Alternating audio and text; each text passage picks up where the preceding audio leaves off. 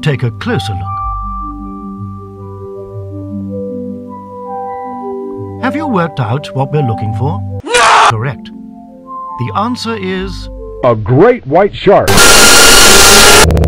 Experiment 3. Experiment 4. Experiment 5. Write it down. An experiment was carried out to determine the effects of this computerized toast system. In the meantime, we can conclude that anti-gravity chocolate is not attracted to this unusual shape. Write that down.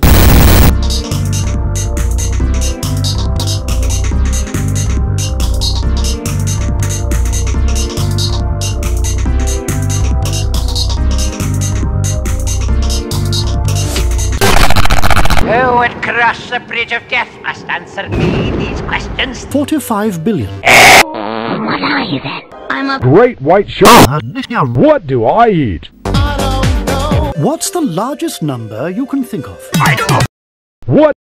The old man. It is now dismantled and then destroyed. Birds are singing. What do you mean? An African or European swallow? Can you think of a name for it? I don't think so.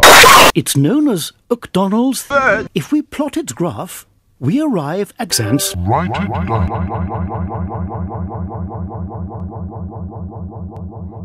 Can you write it down? If you can, the Royal Mathematics Society would like to hear from you, because they hold a competition each year to write it down. The final takes place in Nottingham on April the 4th of September. And you could win your school a great white shark. So, good luck.